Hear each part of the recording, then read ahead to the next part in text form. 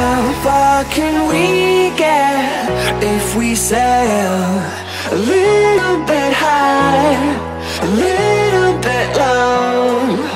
How far can we get if we sail a little bit high, a little bit low? We're still a little bit young, but I'm all in. We're still a little bit dumb, but I'm all in. Hey guys, welcome back to my channel. So I've already got my face makeup on to save time. It's just like what I do every single tutorial. So I'm taking my Anastasia Modern Renaissance palette, which is my favorite at the moment, and I'm taking this transition shade and I'm putting this in my crease, making sure to blend it out really well. Now I'm taking a dark brown shade and I'm going to line slightly above the crease.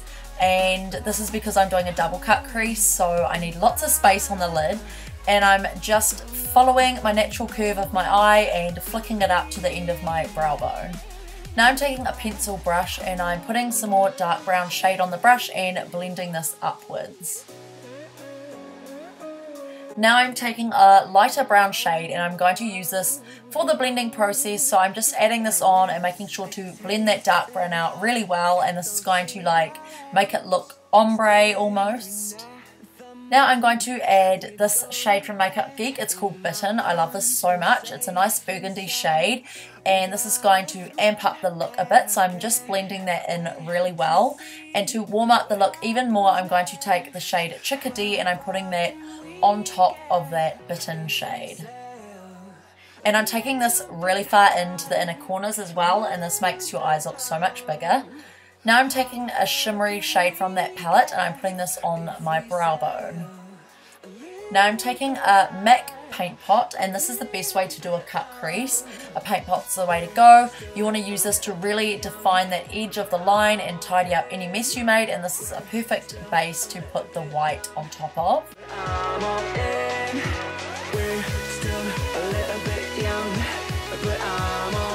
So now I'm taking the whitest shade I can find and I'm covering that MAC paint pot base, making sure to not get it on any of the brown cut crease that I created.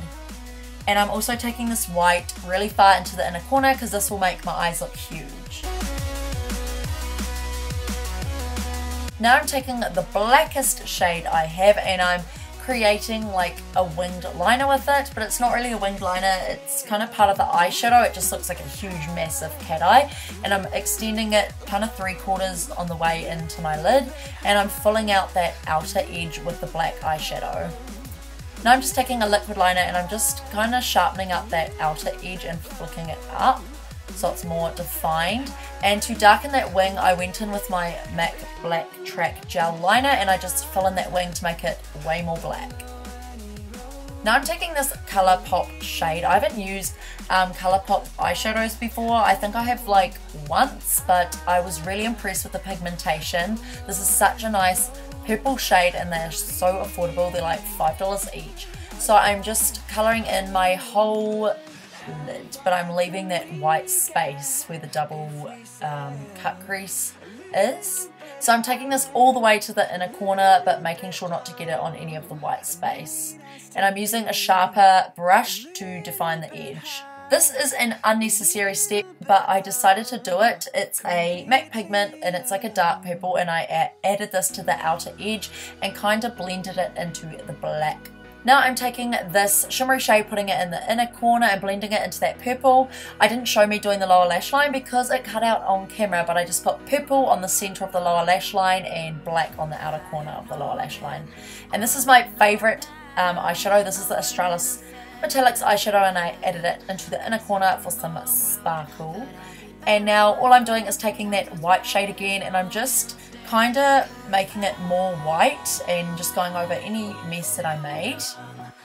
Now I'm taking that same black gel liner from MAC and I'm doing my tight line and waterline.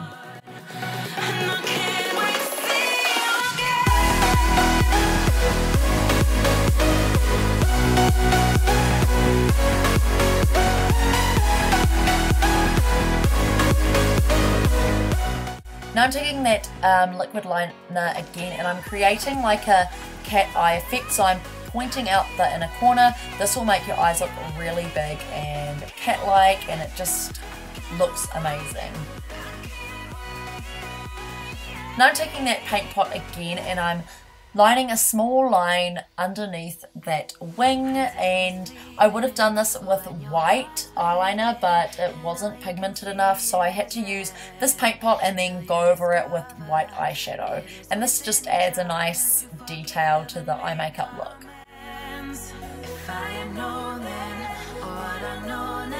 Now I'm putting on some mascara and some fake lashes, and I'll do that off camera to save time. These are my favourite lashes, by the way. And now I'm putting on a lip liner. This is so amazing, this lip liner. It's from Colourpop. It just glides on so easily.